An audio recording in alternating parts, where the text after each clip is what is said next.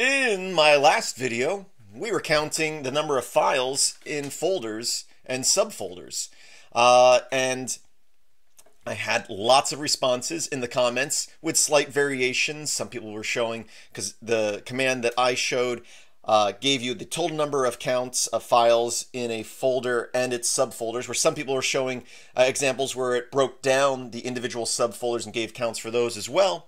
But one of my viewers, Valentin, this is his name right here, he wanted to do it with awk, or actually gawk. So let's have a look at this. Is the original command, or at least a close simulation of the original command. If we run that, I list all the current folders, and then it gives you a count on how many files are in that folder and subfolders, putting the largest at the bottom. So let's go ahead and have a look at his command. Now, I don't use awk that much, so this command looks a little confusing to me, but if you read through it, it does make sense. If you actually get it, it's not something I'd be able to type from memory. But let's go ahead and run it and see how it goes. So there we go. He actually counts how many folders are in the current directory, and then gives you their name, and then gives you the count of files in that folder and subfolders, subdirectories, and also gives you a total count at the bottom, which is nice. He puts the largest folders at the top, so a little reverse from what I did. But it's nice, but some of the formatting, especially with long file names, things get pushed over like that. He was wondering if I could tell him how to break it down into columns. So my first thought was to use the column command. So take his awk command and pipe that into column-t, like so. And that kind of works. So now we have the count, the number over here, the number of the directory name, and the number of files inside that directory over here, broken down into nice columns. But we already see some issues down here. For example, the total number, and then there's a big long space here, and then a big long space here, because it's using spaces in the line to decide where to put the columns. And not only is it an issue down here at the bottom, but if I was to go up, you can see if there's any spaces in the file names, which you really should try to avoid, but it does happen that those get miscolumned as well.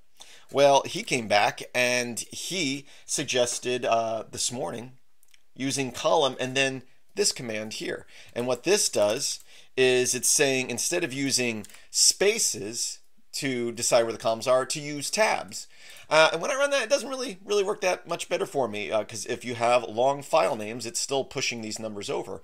But his command gave me an idea. So if we come in here, if I was to, well, remove that column command and go back into his command, right here, this %4 is the count for the files inside the directory. I'm going to put a pipe symbol before that. So if I run that, you can see now we are going to get all our information, but right here we're putting a little pipe symbol. And now that we do that, I can go back and use his suggestion of using column, but instead of using tabs, I'm going to say use the pipe symbol, and then use that to decide where the columns are. So when I do that, we have our numbers over here, we have our directory name, and then we have a column over here with the count. And it's kind of far because I do have some long names up here, and it's going to go to the longest name. So if we had shorter file names, this column would be moved over, but it's all in a straight line. So that's what I came up with. Love to see if you guys come up with anything better. Maybe doing it still in the awk command without having to pipe into a new command, which I think was his maybe his original goal of using awk.